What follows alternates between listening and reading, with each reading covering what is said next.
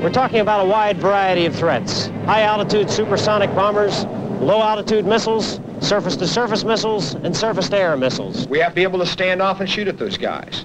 We have to be able to get in and protect that strike route. It takes a big airplane, it takes a big missile, it takes a lot of range. It takes these things in order to handle the problem. We know some airplanes, if they're going fast, they're not going to be able to turn with you real fast. If they're going slow, we know that they can turn, but they can't accelerate. There's no room for error. The decisions must be made now, and they must be made correctly. Otherwise, you miss the target, and you lose the war. Ask a fighter pilot what kind of fighter he'd like to have. And any pilot who's been around has to ask you first, what do you want me to do with it? Because if you want him to tangle with some guys at 40,000 feet over the airfield, that's one kind of airplane. If you tell him the enemy is 400 or 500 miles away and he has to go through AAA or SAM fire to get at him, that's another kind. If you want him to handle a Mach 3 overflight at 80,000 feet or defend against a coordinated attack by enemy bombers, electronic jammers, and cruise missiles, that's a different system again. The problem is, we don't have the luxury of an airplane for this and an airplane for that. And even if we did, what are the odds of getting the right airplane to the right place at the right time? So the need is for an aircraft that can fulfill many roles, that can meet the threat as it is and is projected for the future. An interceptor compatible with command and control systems, but also able to go it alone, and capable of long-range detection, tracking, and multiple target intercept. There's just one airplane that can do that kind of job without exception. The only really new fighter interceptor in the world today, the F-14 Tomcat.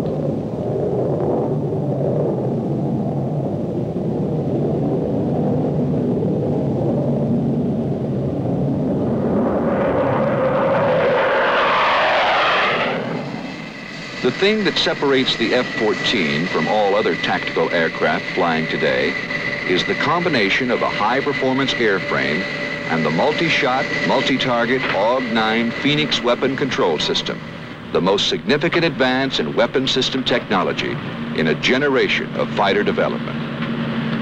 Practically immune to electronic countermeasures, the Phoenix missile is specifically designed to destroy multiple maneuvering high-speed targets from extremely long range to close in.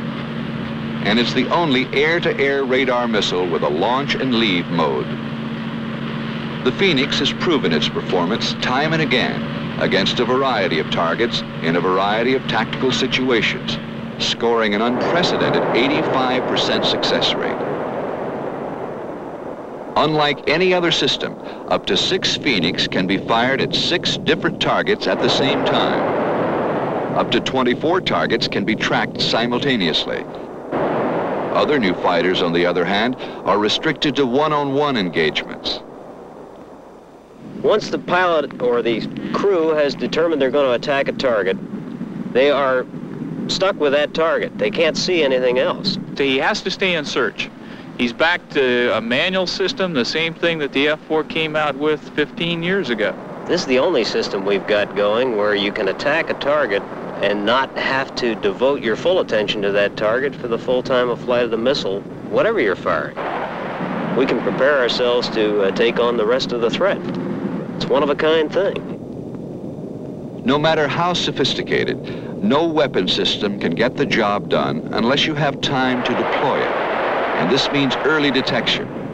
A high-powered radar and extremely fast digital computer provide the F-14 with almost 3 times the detection volume of current fighters, at 30 to 50% greater range.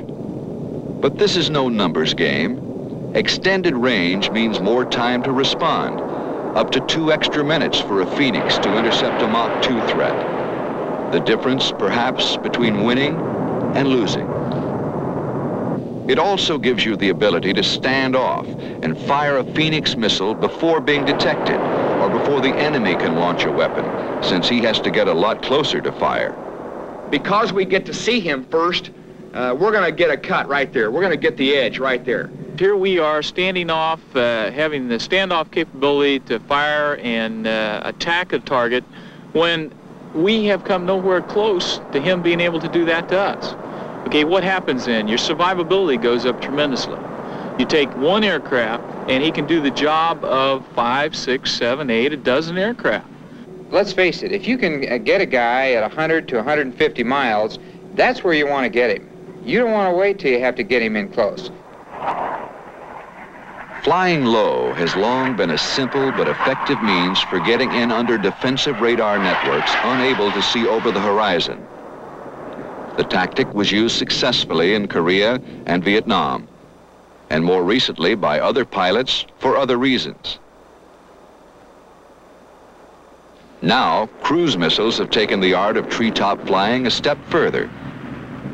Launched from air, surface, and undersea platforms, these self-guided weapons present a new threat to air defense systems.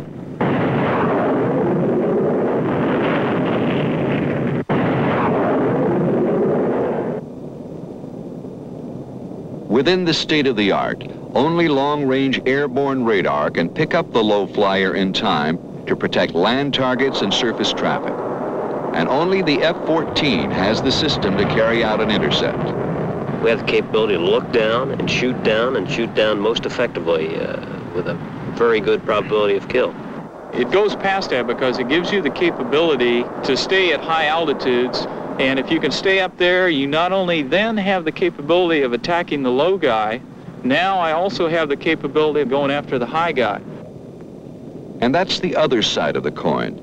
From defending against targets 50 feet above the surface to defending against 70 or 80,000 foot high Mach number aircraft and air-to-surface missiles.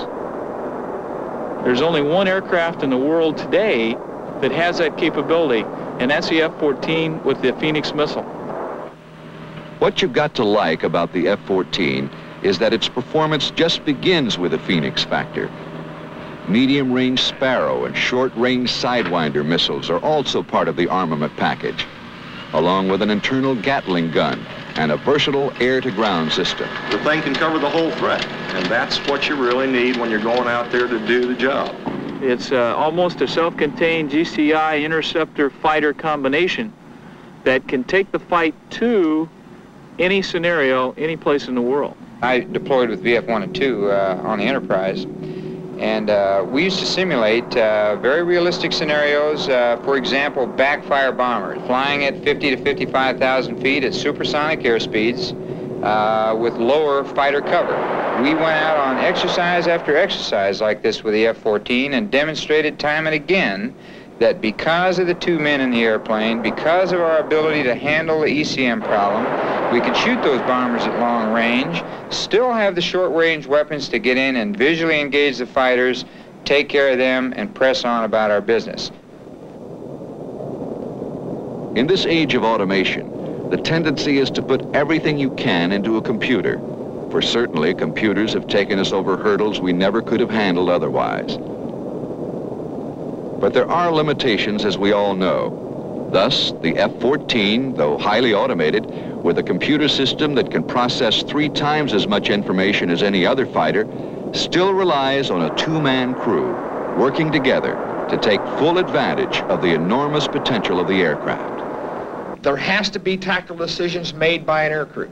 It cannot be done by a black box. It has to be made in the human element involved. The advantage of not having to split yourself down the middle or whatever percentage you got when you're in a tactical environment. With 2 guys working on the solution, you're going to come out with the right answer more often than you are with 1. That's all there is to it. It's that simple. It's a beautiful combination. And I know in my past experience, there's the first guy to see the other guy has a hell of an advantage. With the tremendous flow of information that passes between the F-14 and the command center, voice communication is often inadequate, too slow, or tactically undesirable.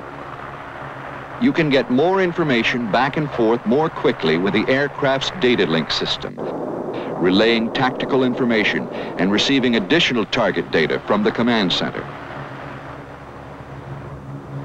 Even when the enemy is fanned out 200 miles across the sky at different altitudes, the F-14 can be positioned for optimum tactical effectiveness. And it's the only aircraft that can shoot down 4 of the enemy and still have fuel left for a protracted fight, one-on-one. The nice part about the F-14 is that you got the best of both worlds. You can get into the dogfight role without taking one iota away from the very significant capabilities in the long-range interceptor role. Wing buys an awful lot. It gives you an awfully good on-station loiter time. It gives you a tremendous turning aircraft, and it gives you a slow approach speed. Throughout the flight regime, and almost at any store loading you'd care to dream up, you decide where you want to go and you point the nose and the airplane goes there. It's going to be an awful long time before anyone could come close to finding an aircraft that can take the interceptor role and the fighter role and come any closer to optimizing the two in one aircraft. The nice part about the whole system is that being computer-based, software-oriented, the growth potential in the system is almost unlimited. Currently under evaluation is a TV sighting system that can differentiate between airplane types and provide positive target identification at distances 10-fold over the unaided eye. A new compact computer is also being developed for long-range positive all-weather target identification. In addition, the aircraft is being equipped with a reconnaissance pod, which will enable one F-14 to handle both reconnaissance and interceptor roles, a unique self-escorting weapon system. Among other growth items are greater ECM capability and a Phoenix missile with better performance against surface targets, increased immunity against jamming, and a programmable logic that will keep the missile up to date against future threats without redesign. It's an ongoing process of development and refinement, tailoring an already formidable weapon system by taking advantage of its inherent growth potential, system flexibility, and new technology to stay one long step ahead of the threat. The F-14 Tomcat, a superior air defense interceptor for today and well into the 1990s.